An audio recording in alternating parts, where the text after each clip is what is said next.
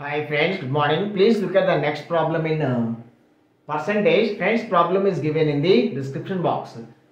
See friends, the monthly expenses of a person are 66 2 by 3% more than his monthly savings.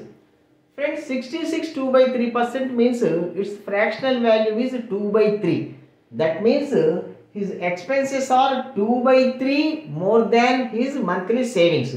Friends, say his monthly savings 300. 2 by 3 of 300 means 200. So expenses are 200 more than 300. That is expenses are 500 and income is 300 plus 500 800. Friends, now his income is increased by 44%. 44% of 800, that is 8 into 44. 844 is 352. And his expenditure is increased by 60%. 60% of 500, 300. So his savings are increased by 52. Savings are increased by 52.